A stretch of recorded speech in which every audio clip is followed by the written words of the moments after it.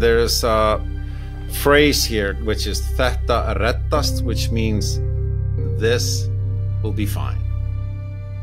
I think it's somehow in our heritage. There's a certain amount of fearlessness and foolishness and just like, you know what? What's the worst thing that's gonna happen? Is anybody gonna die? No. Let's do it. I think big ideas are a good thing to do every once in a while. Just go for it and do crazy stuff. We've sampled pretty much anything you could sample in a traditional Western orchestra. What do we do after that's done?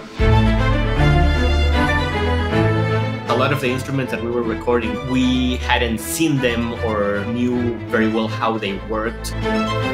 With a lot of these quirky and interesting instruments, you kind of just come in with a plan and then throw it out the window and adapt. How do you approach something from a different culture and try making it authentic? I started to figure out what were we going to record and all of that.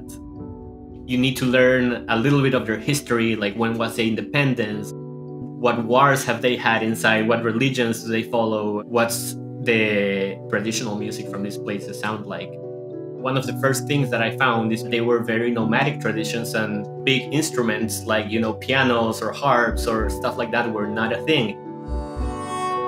Iceland is a bit more primitive when it comes to folk music. The first settlers came here in the 800s. For about 1,000 years, this was a rough place. The weather sucked, it was cold and wet. We didn't have a lot of things to work with. If we compare our folk music to, say, Brazil, all these amazing rhythms and syncopations, we don't even have a fraction of that. Everything here is just cold and raw.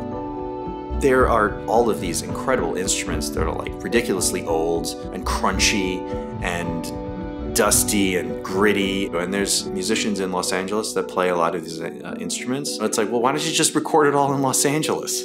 But there's something about an authentic musician playing the instrument that they kind of grew up with and capturing that sound. I don't think you're going to get that on Sunset Boulevard.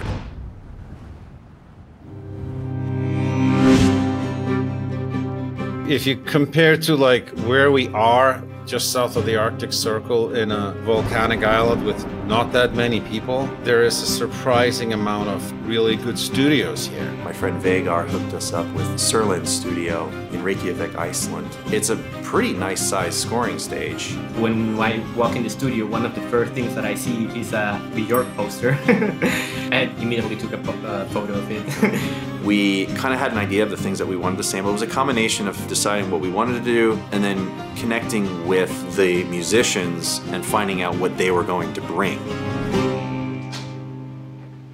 It was definitely a learning experience for all of us, I imagine. We love to have a good variety of these cheeky and plaggy things. We all had to dive into learning, you know, what branches of music make the music from this country and what instruments do we hear and why are those instruments present and important. We had certain ideas of what this Icelandic sound is to us. And when we got there, we really had to throw a lot of that out the window the moment these musicians started playing these unique and crazy instruments. Normally, the process of recording a sample library starts at conceptualizing. We think about what's the sound that we want. We want it to be a bright instrument, an aggressive instrument, a mellow instrument. And then step two is breaking it into pieces, right? With orchestral instruments, it's pretty straightforward. You can just look up an orchestration book, figure out what the ranges of the instruments are, what are the types of articulations you could do. How do we record it? Whole tone or minor thirds? Do we want to get long notes? Do we want to get short notes? Do you pluck the strings? Is it something you hit with a hammer? Do I want close mics, far away mics? Do I want to provide the users with individual mics or with mixes? And then you map it out and you go from there. We make a spreadsheet and then we go to the studio and we don't follow any of it because always things go wrong. Yeah, I like that. I don't know. I like Well, it should fly. When you're sampling, it's long and arduous process. We rolling. Going through the entire instrument from the lowest notes to the highest notes, the short notes, the long notes, and you capture all of those things. Initially, the plan was to record what we normally record on this instrument, which is a set of sustains, a couple of shorts, maybe tenutos, legatos. But we immediately discovered that just because the way these instruments were built, it was not going to be possible to record legato.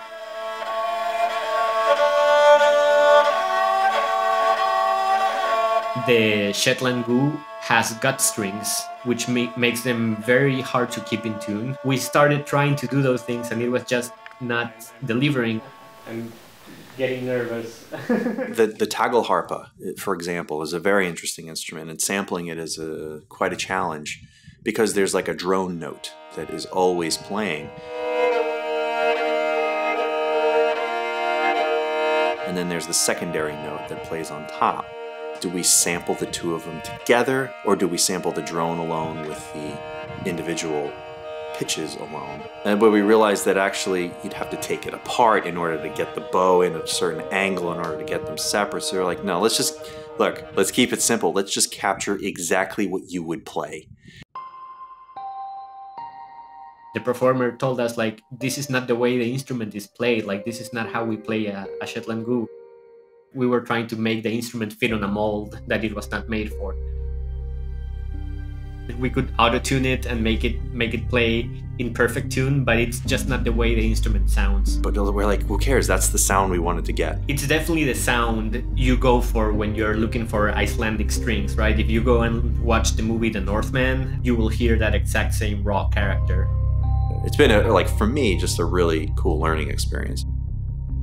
After the final session, we end the day, we go out into the parking lot, it's nighttime. We look up the sky and what do you see? It's this beautiful image of the Northern Lights. It was just covering the entire sky. Walking out of the studio for the final time was definitely sad, but the Northern Lights made it a little easier. This is like this crazy poetic thing, you know? That was a good way to wrap it up. I think the Iceland and the Women of the North libraries are going to stand out because they have a different sound. I would hope that someone that plays one of these instruments would want to buy one of those instruments, would want to get a Shetland Gue or a Tagelharpa and, you know, record it at home, learn how to play it, and learn the value that this instrument has to offer for your sound palette. So I hope, like, the moment that you click that load button, press the first note on your keyboard, that it's an inspiring sound, that it's something that can start triggering other ideas. I hope what they can start using sparks something creative on their end, experimenting greatly, and, you know, not being afraid of making mistakes while doing it. So the famous phrase is Þetta reddast, which means this will be fine.